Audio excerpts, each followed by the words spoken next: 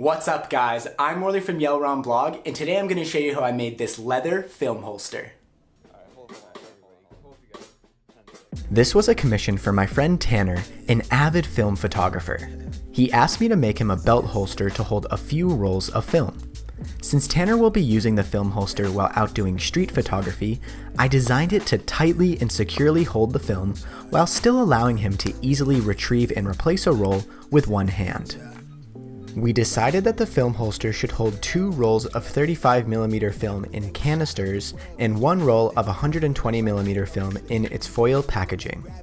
I took some measurements of the canisters and cut out strips of 5 to 6 ounce veg tan leather to hold them on the holster.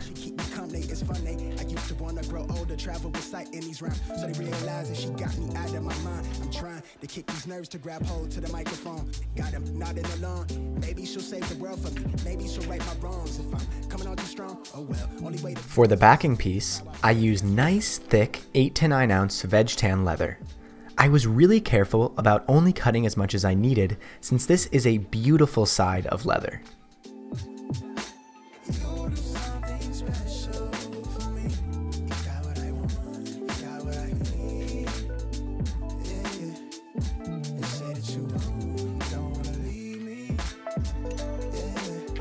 The loop that holds the 120mm film needs to be pretty flexible, so I cut this piece out of some 1 to 2 ounce leather.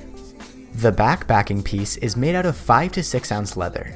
I cut this piece a bit larger than the front backing piece so that when their edges are aligned, there's some extra space in between for a belt to pass through. This will make a lot more sense once I put all the pieces together. Now, I was ready to dye the leather. I diluted some range tan dye to get the color that Tanner requested and made sure to thoroughly wet all of the pieces before applying the dye. This step is called casing, and I've come to realize just how important it is to get a uniform dye job and minimize splotchiness.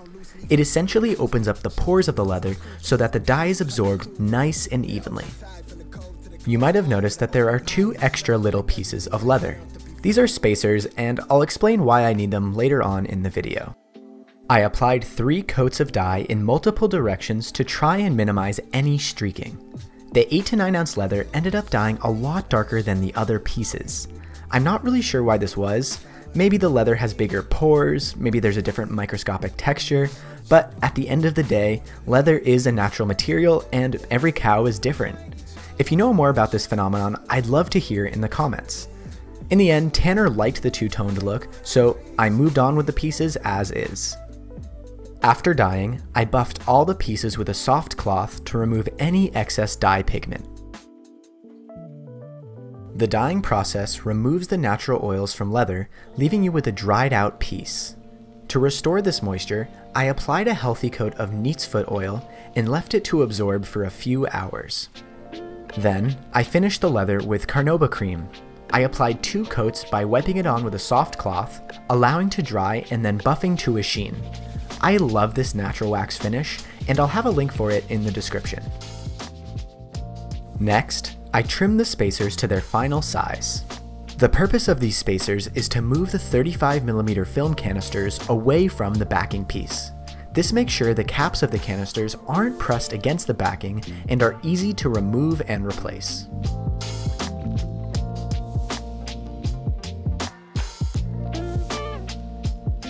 I used contact cement to attach the spacers to the backing.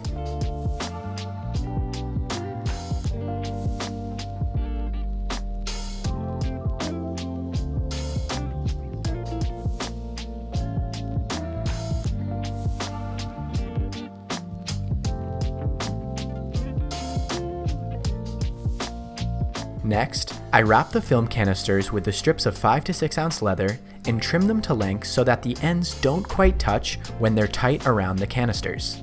This gave me room to snug up the wrap with baseball stitching.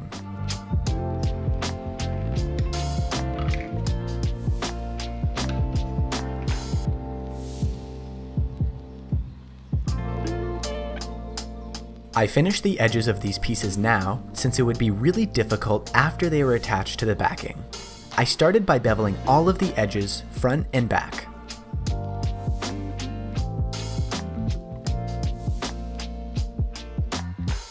I dyed the edges, allowed them to dry, and then moved on to burnishing.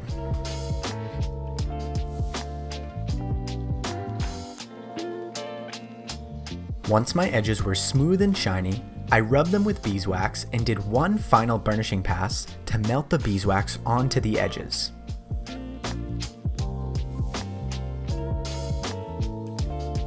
I made sure to punch the baseball stitching holes before attaching the strips to the backing. As I've fallen deeper into the leatherworking rabbit hole, I've learned just how much order of operations can make or break your project. Punching these holes would be super awkward once these strips were attached to the backing.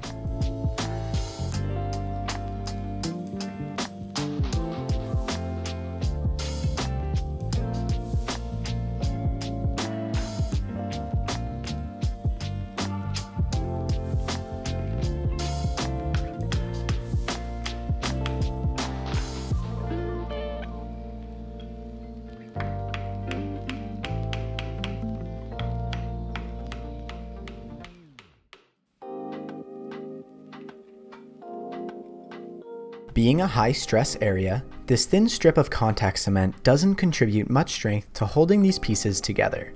So, I reinforced these joints with a few saddle stitches.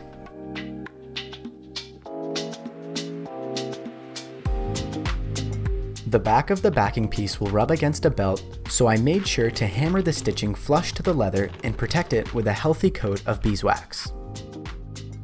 With the strips secure, I was ready to cinch the film canisters into place with baseball stitching.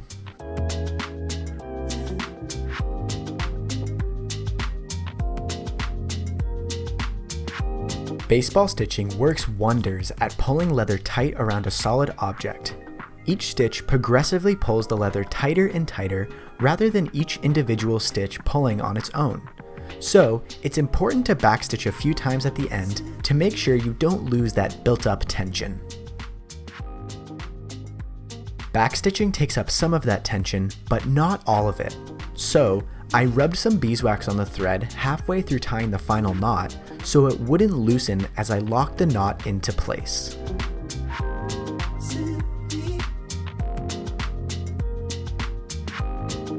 Now, I was ready to move on to the sling for the roll of 120mm film. As before, I finished the edges before attaching the piece to the backing.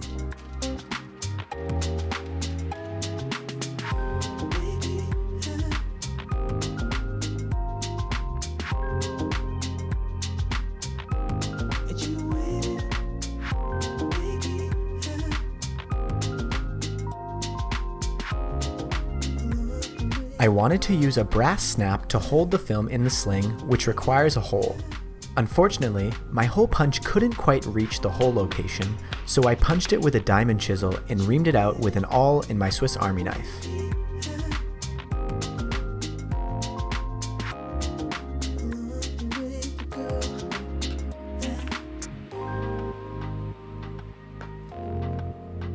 You can see here that the post on this snap was too short for the thickness of the leather. To take off some thickness, I compressed the leather around the hole to give the post some relief and skive some thickness off of the back of the backing piece.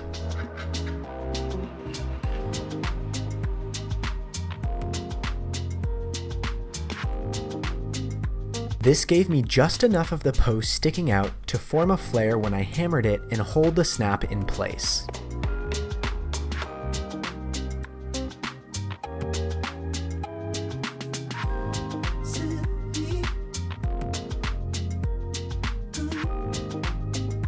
On the male side of the snap, I had the opposite problem. This time, the post was too long for the thin leather. But this one was an easy fix. I basically made a leather washer to take up some of the post length between the pieces.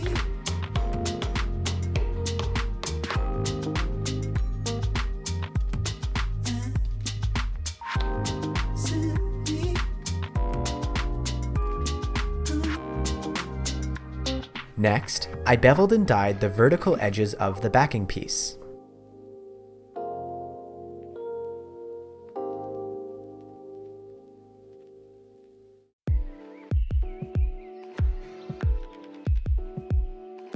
While this die was drying, I reinforced the connection between the thin leather strip in the backing with a couple lines of saddle stitching.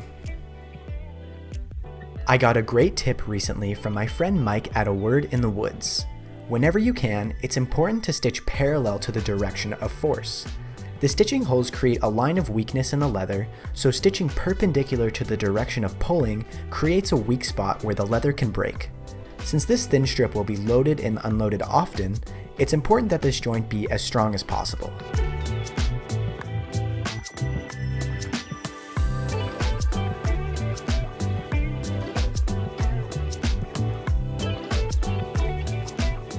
Now that the dye was dry, I was ready to burnish the vertical edges of the backing.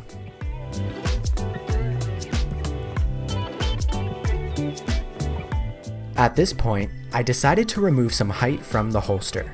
I had initially cut the pieces oversized, and there was no good reason for the backing to extend very far below the 120mm film. I'm glad I made this adjustment. I think it made the holster a little more complete and professional looking. Next, I finished the vertical edges of the back backing piece before attaching it to the front backing piece.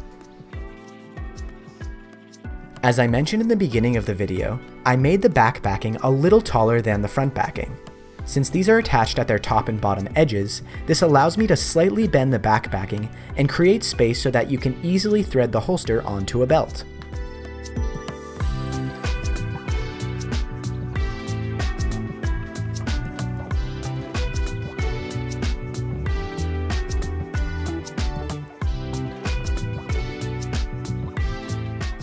Before dyeing and beveling these edges, I flushed them up with some 120 grit sandpaper.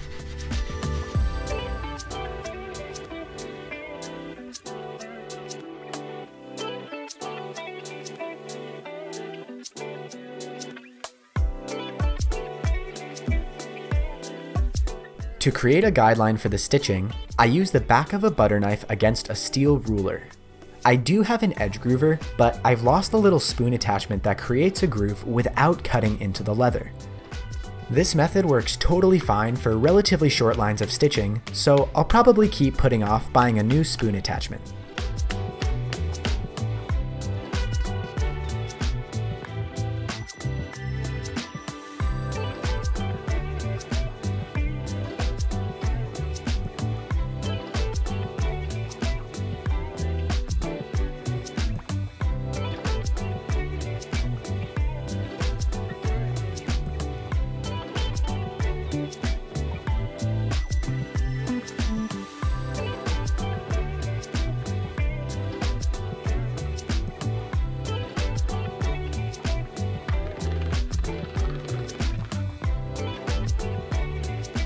After saddle stitching, the only thing left to do was create a couple more beautiful smooth edges, and this baby was ready to be sent off to Tanner.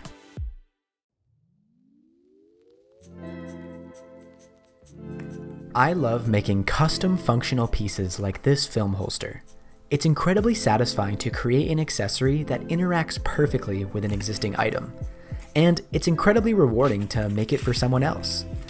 Tanner told me that he's really happy with the film holster, and from my end, it looks like an awesome addition to his already kick-ass photography rig.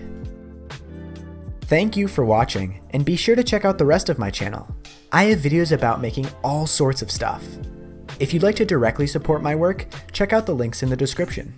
And as always, have a great day.